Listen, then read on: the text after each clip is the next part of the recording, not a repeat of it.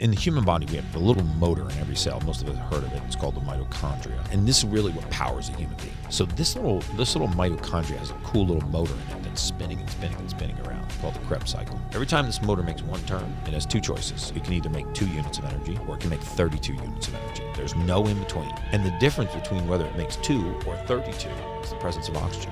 So the point is, if I can transport more oxygen, I can raise the blood oxygen content. These mitochondria, instead of making 2 units of energy every time that motor turns, they're making 32 units of energy. You give that much extra power to the cell, imagine how much more waste elimination and repair and detoxification and regeneration. Imagine how much more a cell could do with 16 times the power.